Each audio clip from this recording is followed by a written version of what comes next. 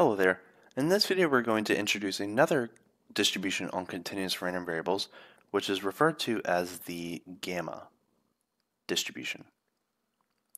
Now there may be some notations that you may not be familiar with.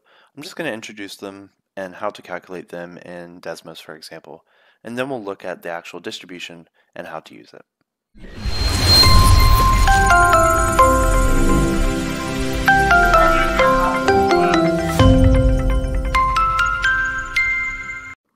Alright, so before we actually get into the discussion of the gamma distribution, I'm going to introduce to you the gamma function.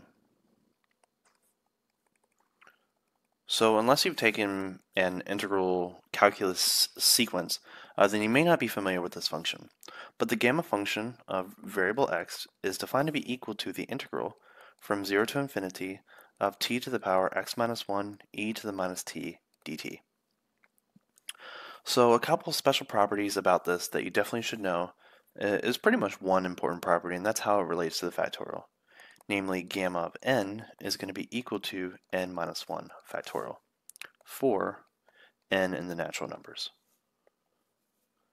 So for example, if I have, say, gamma of 5, this is going to be the same as 4 factorial. So 4 times 3 is 12 times 2 is 24. So what the gamma function does, so 0 factorial is equal to 1, 1 factorial is 1, 2, and so forth, and it extends. So what the gamma function does, it pretty much extrapolates this. So you can talk about, say, gamma of 1/4, 1/5, and all the values in between. So it's what we call an analytic extension of the factorial function.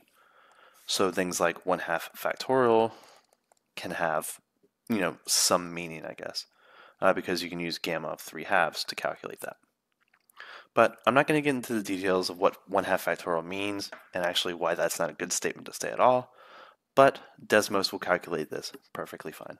So that's pretty much all you need to know. So with that, let's talk about the gamma distribution.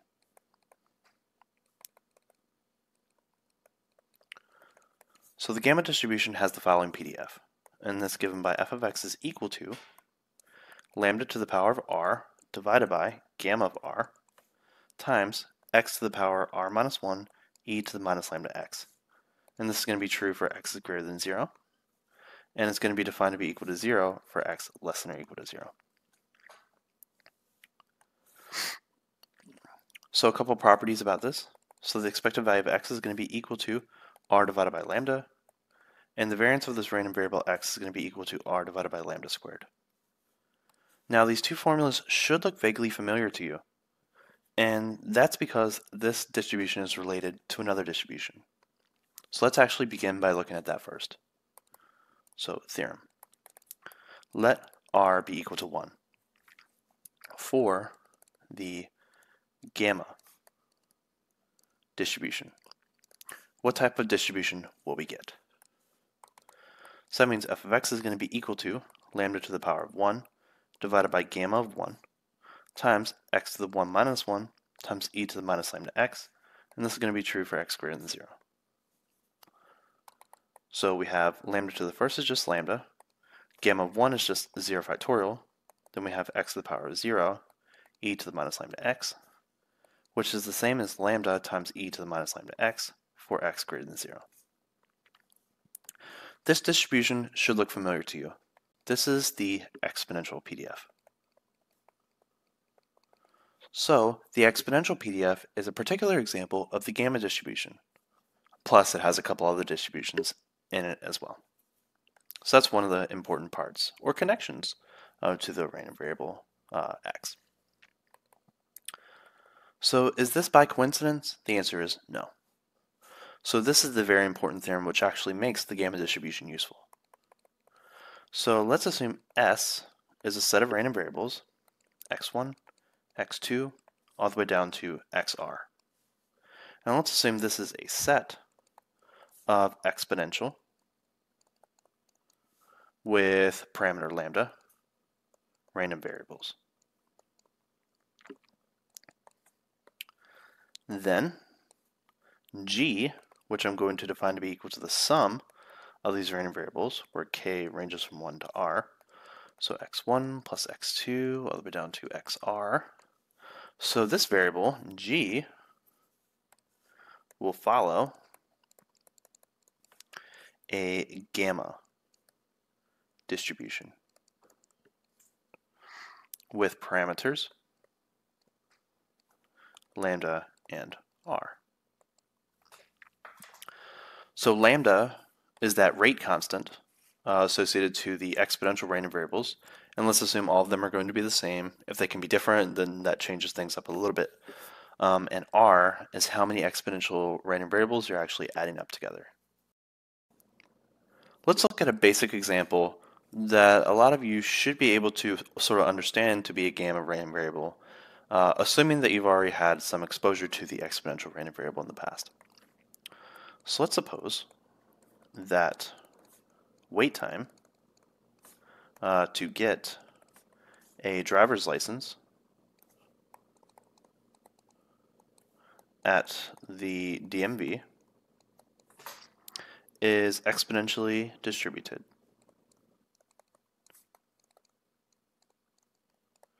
with average wait time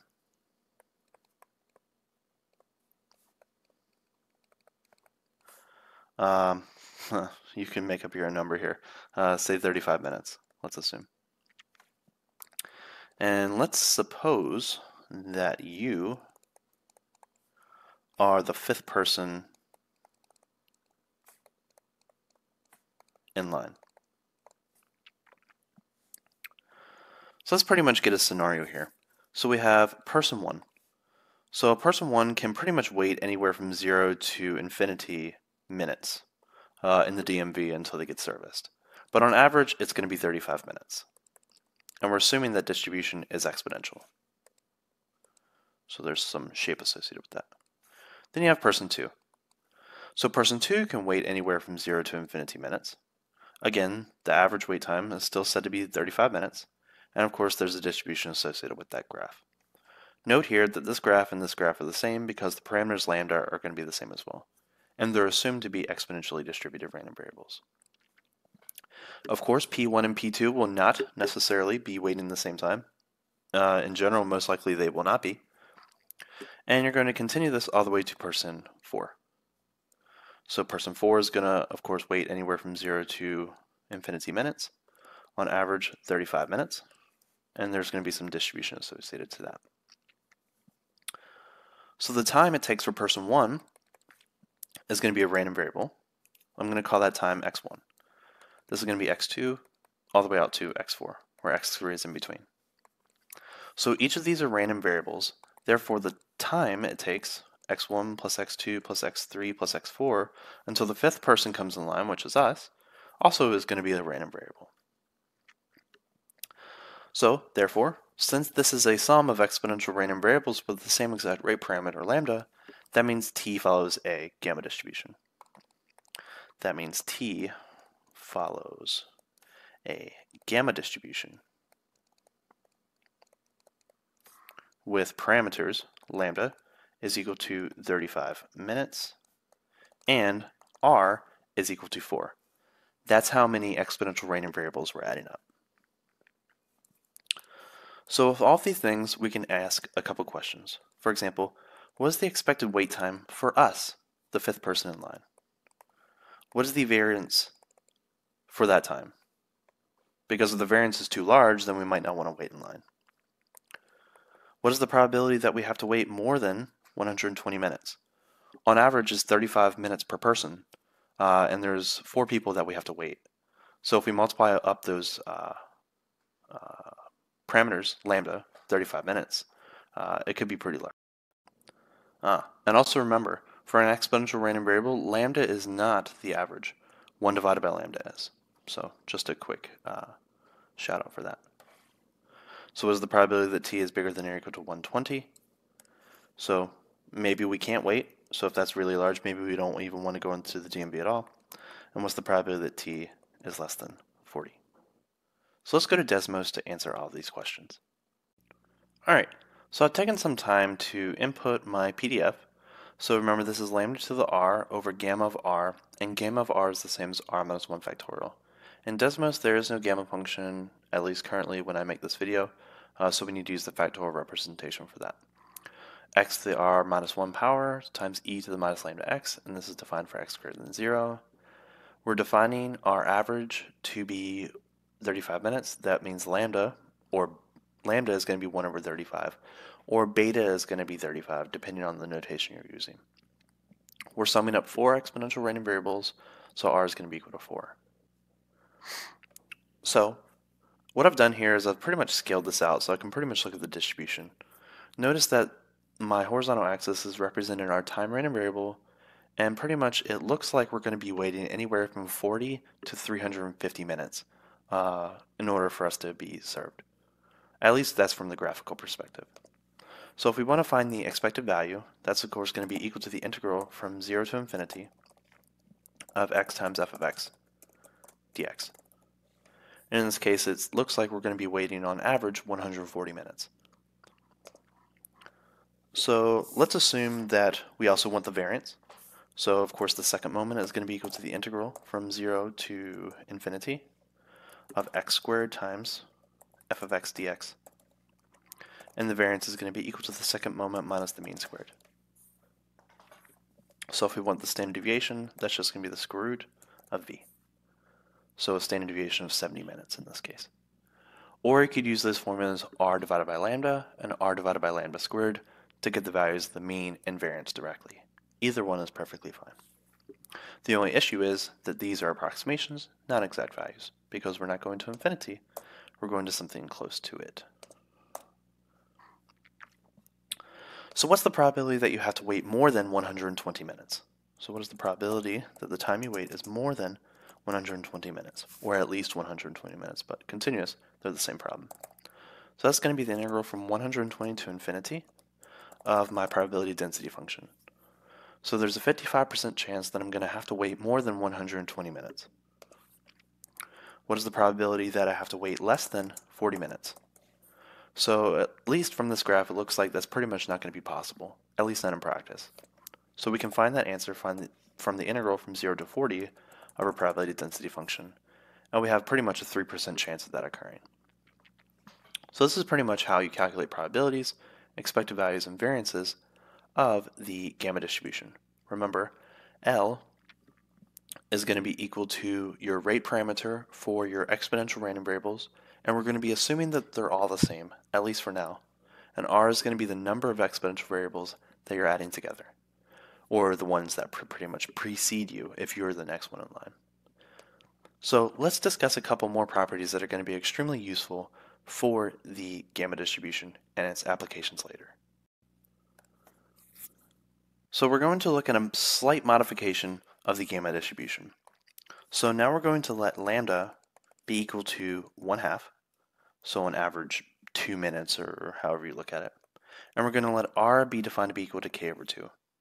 So we're going to slightly change our gamma distribution around to get a new function. So if you go back to our PDF, f of x is now going to be equal to, so we're going to have 1/2 to the power of k over 2.